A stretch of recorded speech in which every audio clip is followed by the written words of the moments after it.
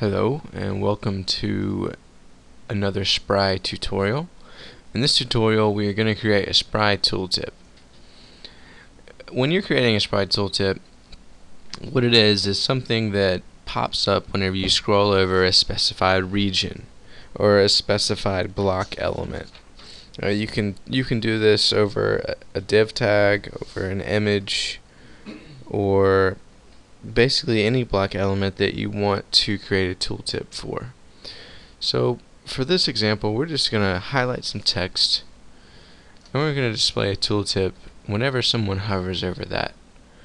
So you click on Spry tooltip, and as you can see, it inserted a span around the text that we highlighted, and it also inserted a div down here, and this is where the content goes.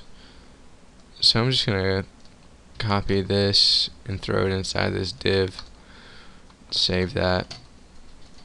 I'm going to go here and reload this page, and now you can see that whenever we scroll over this text, the tooltip's going to pop up.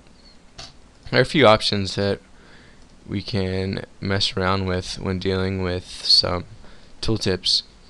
Here we can see that we have a follow, a mouse, and hide while mouse out. Follow mouse means that it's going to follow the mouse everywhere it goes, just like that. Hide on mouse out means that it's going to hide whenever the mouse goes outside of either the specified area.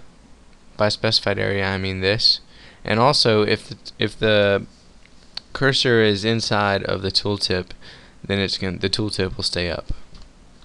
For this example, we are just going to leave that unchecked, but now you know what it is. And they also have some effects, blind and fade, and you can check those out if you want. And we also have a delay for the effects and for the tooltip if you want to have a delay. And we can also change some horizontal and vertical offsets, and what that means is it's going to move over horizontally left or right or vertically up and down based on the number that you put from where the mouse position once it enters in the area is. And that is it for tooltips. As you can see, there's not much here in the CSS. I added some padding, and you can change the background color if you want. Change it to white. Maybe give it a border too. Oops. Border is 1 px solid black. Okay. I'll save that. Reload. Oh, we didn't save the CSS. There we go. Now you can see that it's a white background with a black border. So that is how you create a tooltip inside of Dreamweaver CS4. Very simple, very cool.